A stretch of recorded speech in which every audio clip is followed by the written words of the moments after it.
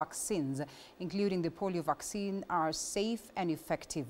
The ministry maintains that the reactions reported after the polio vaccine was administered from October the 2nd to the 6th, 2024, were coincidental and resolved over time.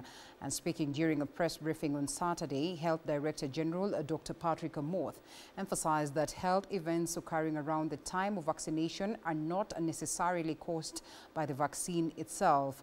Parents have been encouraged to bring their children for the second round of the polio vaccination campaign, taking place from November the 9th to 13th, 2024. And investigations by the Kenya National Vaccines Safety Advisory Committee revealed that out of 23 reported cases, 16 were classified as non-serious, 7 as serious, and 18 as coincidental. We targeted 3.9 million children aged 0 to 59 months, and we are able to reach 3.7 million, giving us a coverage of 95%, with counties like Busia and Machakos exceeding their targets by more than 102 to 104%.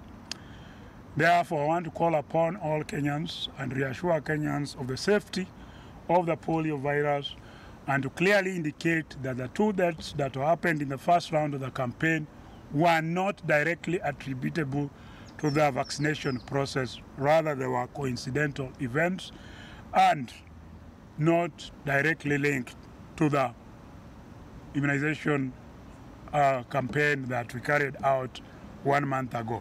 And we did confirm that in none of these children was there any direct relationship or link with the polio vaccine. Many times when people die, as we may be aware, we are quick to blame an occurrence. We were careful to be sure that if there was a link, we established. And in promoting the healthcare, our emphasis is to ensure that children receive wholesome care, which includes preventive health. We also do promotive health and as well as curative. The slain